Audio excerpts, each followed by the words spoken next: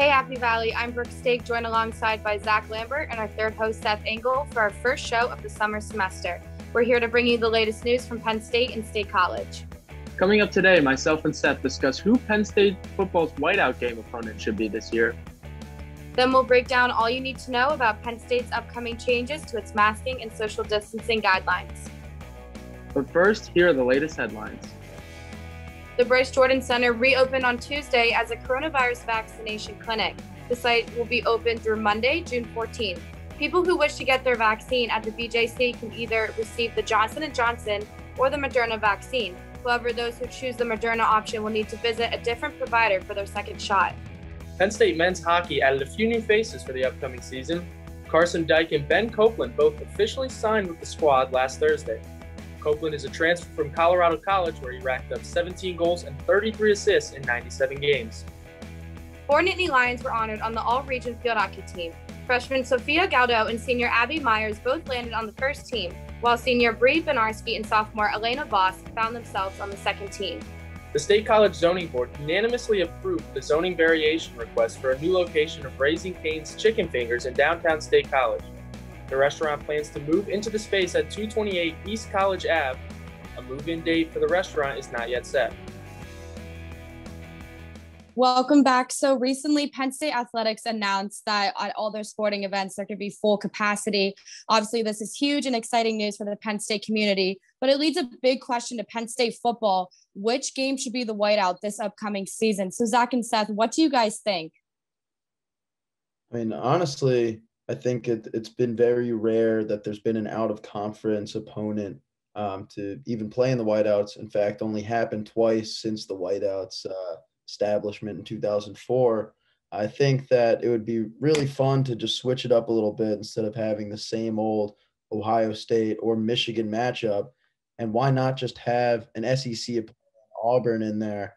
I think that could be really exciting and just something different, something new. So I'd have to go with Auburn as my pick.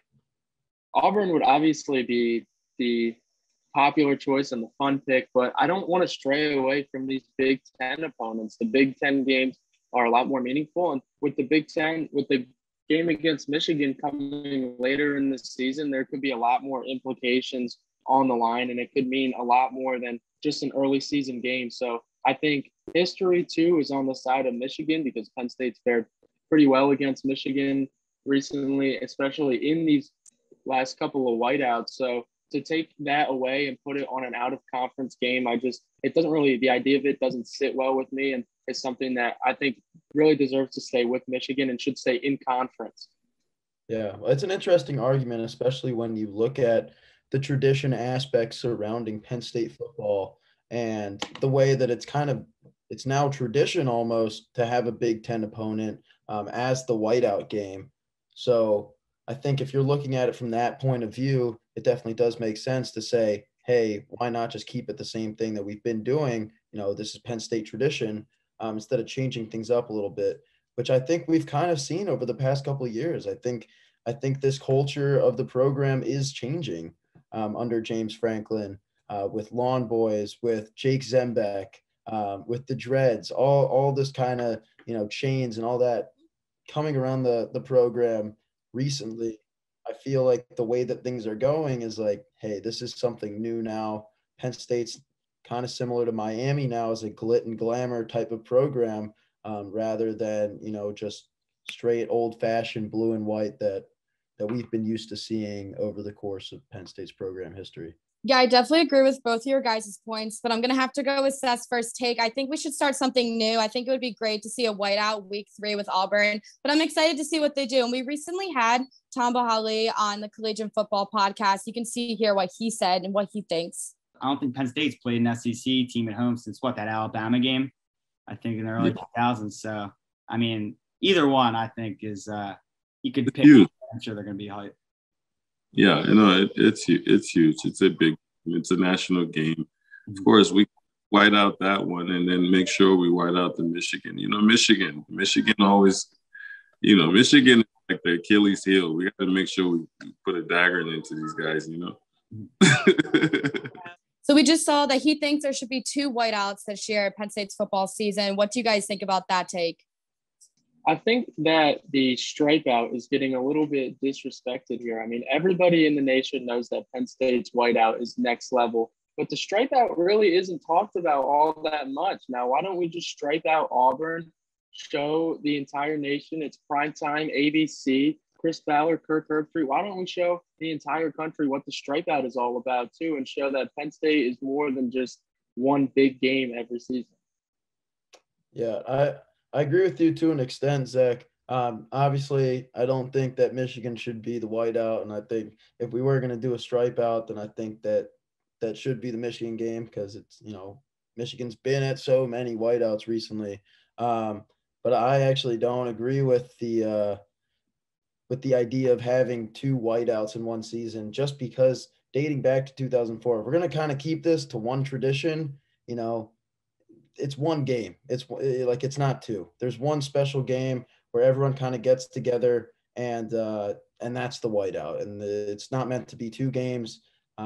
That's why there's the stripe out, to kind of make it another important game. So I definitely agree that whatever game is chosen to not be the whiteout, just make that the stripe out and, leave it that way. I'm not really with two whiteouts there.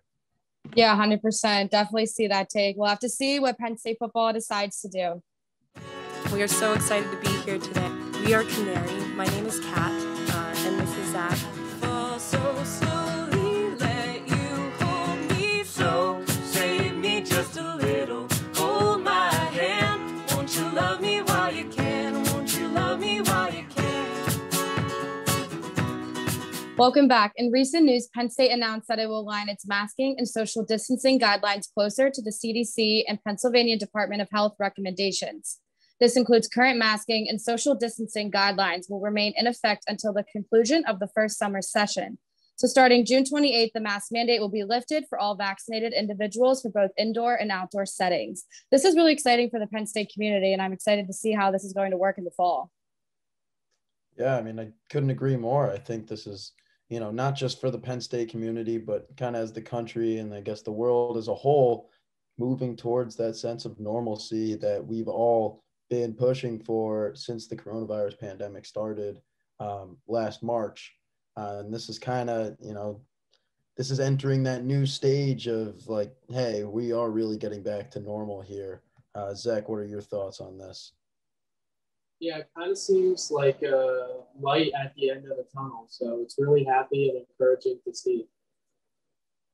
Yeah, I think in regards to sports, which is, it's always so important to the Penn State community, I'm really looking forward to seeing just how this first year back to normal really looks just with the Penn State community. Is it like it's usually always crazy, especially when you're talking about football and basketball in recent years. But next year is going to be different. It's not just a normal season. This is the return to Penn State kind of, Penn State fandom in person.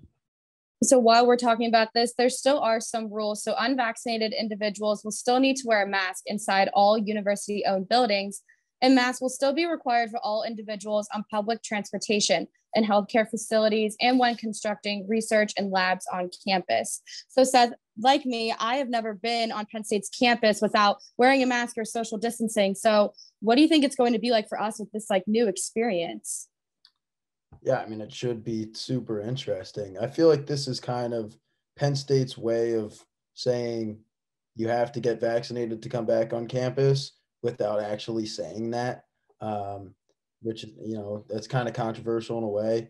But I'm really looking forward to just seeing Penn State, seeing Beaver and College Ave, truly bumping as it should be in a normal year, which, we didn't get to see last year, unfortunately. So I'm really looking forward to seeing that kind of come to life and, really getting that Penn State spirit.